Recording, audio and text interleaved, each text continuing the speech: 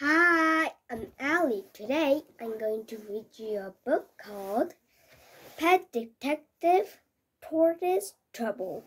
Are you ready to read with me? Yeah.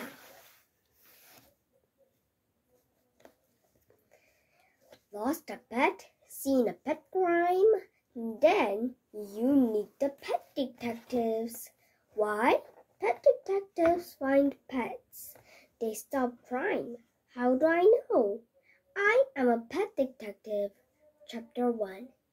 Let me tell you about my latest case.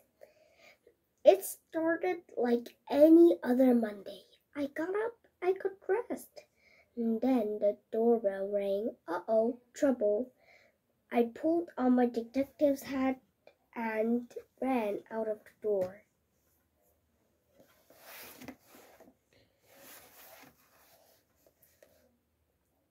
A kid in a tortoise print t-shirt stood in there. You must help me, she cried. I'm Kara and I've lost my rocket. Rocket? I pointed to my sign. I do pets. I know, said Kara. I can read. This kid was clever. Go on, I said. I lost my rocket yesterday. She sniffed. Did it zoom off into space? Kara looked puzzled. My rocket doesn't zoom, he plods. Now I was puzzled. What kind of rocket plods?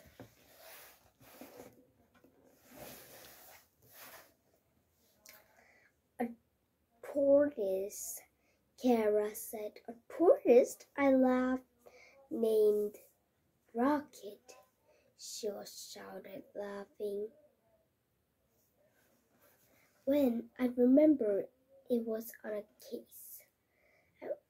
I flipped open my notebook. Give me the facts. Kara began. I was helping my dad build this rockery. Where? Kara rolled her eyes. In the garden, of course. Just the facts. I reminded her. Okay, Kara nodded. 1 minute, Rocket was munching on a cabbage leaf. Next minute, he was gone. And the cabbage leaf, that was gone too, said Kara. Have we got a picture of Rocket? Kara nodded. At home. Let's go.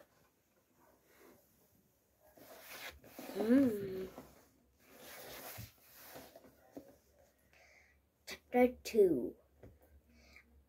I went over the facts. Maybe Rocket has turned into a pair of sunglasses or a comb. They're made of plastic now, said Kara. I told you the kid was clever. Maybe Rocket was hit by a car zooming down the motorway. Kara rolled her eyes. We live in a village, remember? Okay. So there are no motorways on our village. But animals can something travel a long way. I know, I'm a pet detective.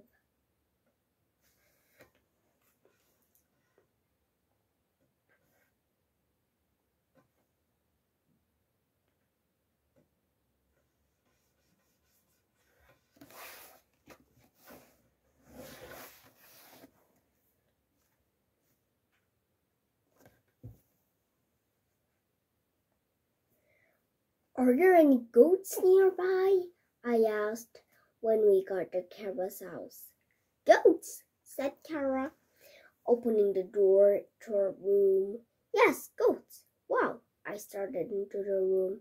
There's tortoises everywhere. Posters, books, lamps, even a tortoise-shaped rug.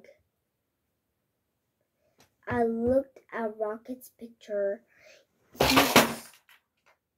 His shell was patterned brown and black, and he had very tasty-looking wrinkly legs. Goat will eat anything, I told Kara. There aren't any goats, said Kara, but there is a dog, a big dog, and he lives next door. Let's go.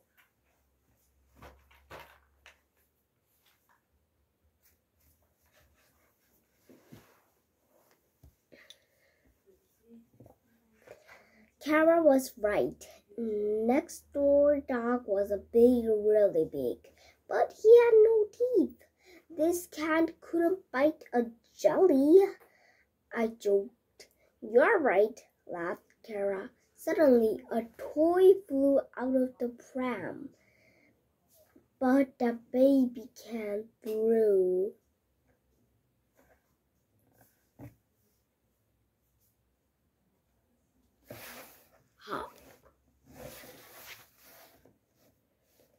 If the baby threw a rocket,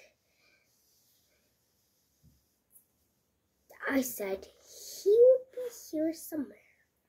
Detectives can work out of that. Detectives can work like that. So we searched next door's garden. We found lots of toys, but no tortoise. There was only one thing to do. Return to the scene of the crime. So back we went to Kara's garden. Chapter 3. No sign of struggle here, I said, looking round Kara's garden. But I'm a detective, and detective knows that things are not always as they seem. So I looked at the rockery. Then I looked at more closely. How slow does rocket move? I asked. Really slow, says Kara. Really slow? Kara nodded. Why? Well, that rocket isn't moving all by itself. We looked. The rocket was patterned brown and black, and it was moving slowly. That's not a rocket, we shouted. It's...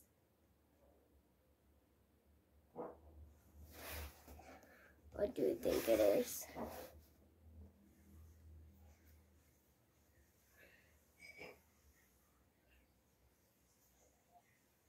I mean, that's not a rock, it's a rocket. Rocket, said Kara. You are here all the time. Cleverly disguised as a rock, I added. Detectives know about disguises. I told you rocket was slow, said Kara. She was clever, this kid. And so am I. Case solved it, I said.